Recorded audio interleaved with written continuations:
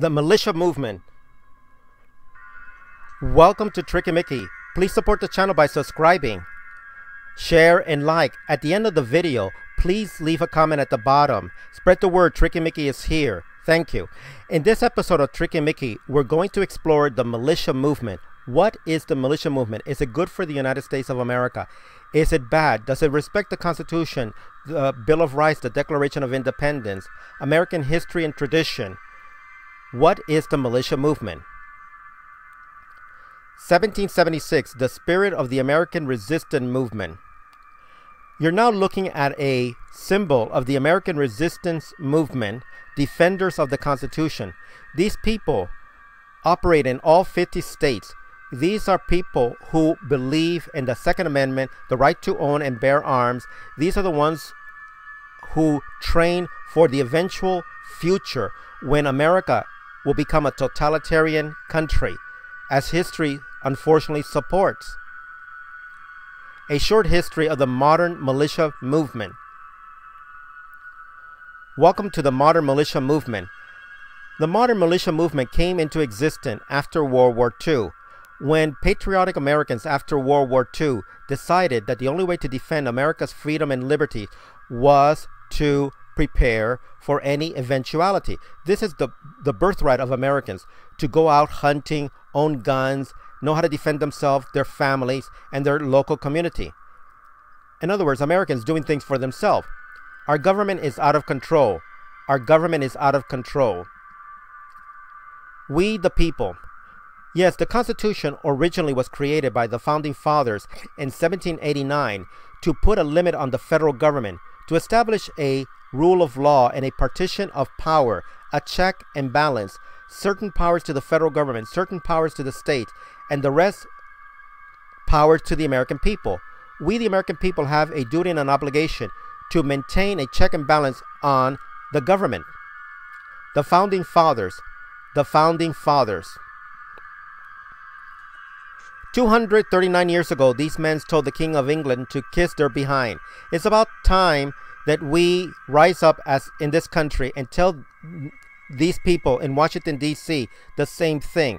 Yes, we shouldn't be afraid to contradict our leaders that we elect in our democratic process. We own them. Our taxes pays their salary. They work for us. They must obey us. We do not obey them. Extremist patriots, groups of the United States of America. Are these extremist patriotic groups? As you can see in this diagram, they're in all 50 states. These individuals are preparing for a future where the American government will turn on its own people. History supports this viewpoint because sooner or later, government acquires too much power, and that power is used to protect the political economic elite of this country. This is supported by history. The 3 percenters. What are the 3 percenters? During the American Revolution, the active forces in the field against the king's tyranny never amounted to more than 3% of the colonials. These 3 percenters today, for the most part, identify with the 3 percenters because they were true patriots fighting for the freedom the nation we love and honor was founded on. The 3 percenters intend to maintain their God-given rights to life, liberty, and the pursuit of happiness. History itself, for good or ill, is made up of determined minorities. Never underestimate the government. Our Bill of Rights. Our Bill of Rights. Our Bill of Rights is not negotiable. Not one single part. Not ever. We will never back down. We will never surrender. The armed citizens of America. What this basically means is that you, the individual citizen, need to understand the true history of the United States. It was fought against tyranny, a government that wanted to impose its will upon the people. We, the inheritors of this freedom, must fight back. President Thomas Jefferson speaks. President Thomas Jefferson speaks. All tyranny needs to gain a foothold is for people of good conscience to remain silent. Thomas Jefferson. What he meant is that if you look the other way like an ostrich with his head in the sand, people who have political and economic power will increase their power until the point that you are left with no power, no future, no destiny for yourself and your descendant. Defenders of liberties. Defenders of liberties. The defenders of liberties, no compromise, no surrender. This is one of their patches. They're basically saying, why should we as Americans compromise any of our freedom and liberties to a government that doesn't respect the Constitution? You want our guns? You want our guns? You want to take our what? You're a very special kind of stupid. Since President Obama came into office, he is one of the most anti-constitutional and anti-Second Amendment president of the United States of America. You can tell by the way he speaks, by the laws he has tried to pass, and also the executive orders he's written, that he wants to disarm America. Fight back. Fight back. Nazis and communists alike disarmed their subjects. Unarmed dissenters ended up in mass graves. Armed resistors perish one by one. Take some with you. If they come for you, and you have a means to defend yourself and your families and your loved ones, you at least have a fighting chance to preserve America's freedoms and liberties and our heritage. You need to learn to defend yourself. We the people. We the people. We the people have unalienable rights given to us by our Creator, not by man. No politician can take them away. Not ever. We the American people must know our birthright. We must study our history. We must understand our Constitution, Bill of Rights, and Declaration of Independence. We must refuse to bow to our politicians. President George Washington speaks. President George Washington speaks. A free people ought not only be armed and disciplined, but they should have sufficient arms and ammunition to maintain a status of independence from any who might attempt to abuse them, which would include their own government. George Washington. Our founding father knew from first-hand experience that tyranny always comes from the government. We need to protect ourselves from any future tyranny. The citizens' militia. The citizens' militia. The citizen militia. To preserve liberty, is essential that the whole body of the people always possess arms and be taught alike, especially the young, from a very young age, to know how to properly use arms and weapons to defend their freedom and liberties. This is what the citizen militia is all about. Do not respect the law. Do not respect the law. An unconstitutional law is no law at all. For example, once upon a time, we had in this country laws called segregation laws, laws that impeded people from voting. Were those laws constitutional? No.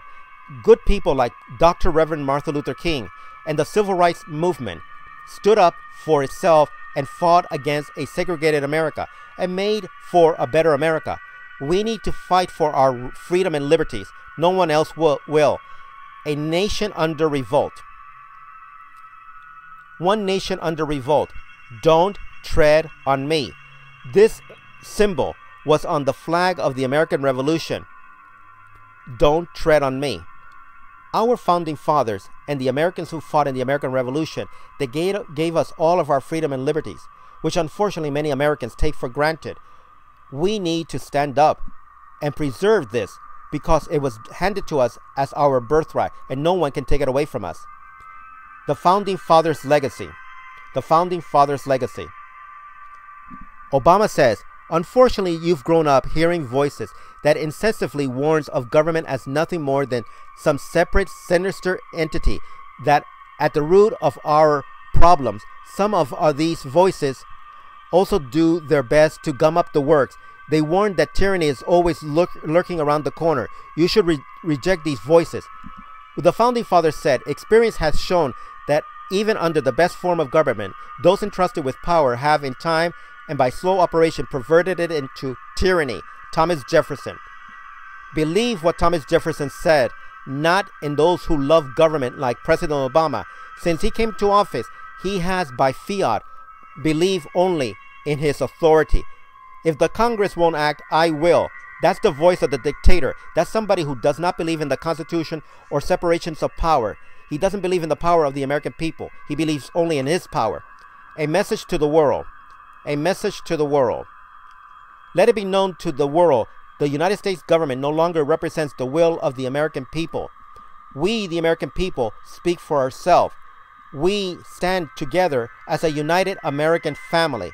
We have an obligation to protect and defend the freedoms handed to us by our founding fathers and all of those generations that fought to protect our freedom and history and tradition. We owe it to all those who came before us. Train hard and you will win. You're looking at a picture of an American soldier or a member of the militia movement. Somewhere, someone out there is training hard. If you are not, and by chance the two of you meet, you will lose. Train hard and you will win. Be prepared. Be prepared for the future, because dark clouds are coming over the horizon. A possible future. A possible future. They said the economy was good. They said we were safe from terrorists. They said that they had Ebola under control. Then came martial law. Then came the quarantine. Then came the camp roundup. 3% of us decided not to go. And this is all that was left of America. The future is bleak.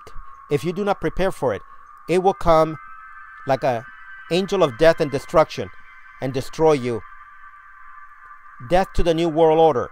Death to the New World Order. As you can see in this picture, the malicious organizations are prepared for the coming New World Order. And make no mistake, it's coming for you and for your family. These individuals have stockpiled food, ammunition, and they know how to protect themselves and each other.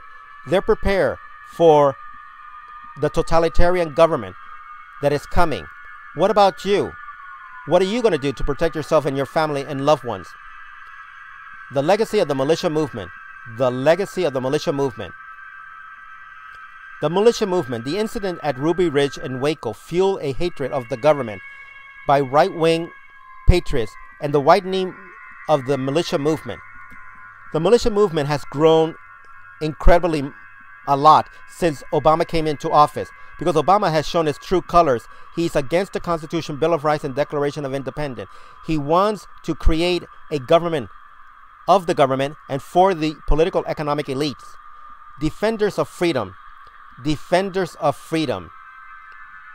In memory of all those who died defending our freedom, not only did American soldiers fight to preserve our democracy and our republican form of government, our Constitution, Bill of Rights, and Declaration of Independence, and our heritage as American people, but so did many American civilians who came before us, who played by the rule of law. We owe it to ourselves not to take our freedom for granted or trust the government to protect us. Wake up, America. Wake up, America. Yes, wake up, America. You are the militia. The people's militia. We the people are the militia. The militias is America's last line of defense. Encourage yourself to learn how to use weapons in self-defense. Buy guns. Buy ammunition. Stockpile food. You need to prepare for any eventualities. You cannot trust the government to defend you. They will not. Symbols of the militias. Symbols of the militia. American Armed Resistance Movement. The American Resistance Movement started from the spirit of 1776. You will find in all 50 states the Armed Resistance Movement. The Armed Resistance Movement is a patriotic American movement that knows its birthright, unlike most Americans today who cannot pass the citizenship to become Americans. There's been a dumbing down of America through its educational system. Most Americans really do not know their birthright. They don't read the Constitution. It's not really taught in schools. Defend our country before we have no country. Join your local state militia and make that stand. Train hard. Be sure that you are strong and healthy in your physique. Own guns. Train with guns so that you know how to defend yourself against terrorists and against anybody who breaks into your house. Do not be afraid to stand up for your birthright as Americans. Please support my channel by subscribing to Tricky Mickey. Thank you.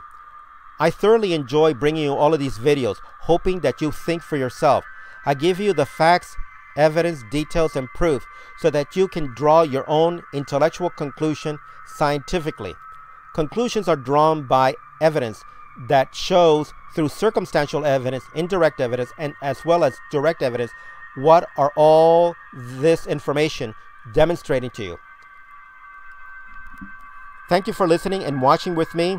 This is Tricky Mickey saying, until next time, please take care of yourself. Thank you. Please subscribe. Spread the word. Tricky Mickey is here. And until next time, take care of yourself and bye.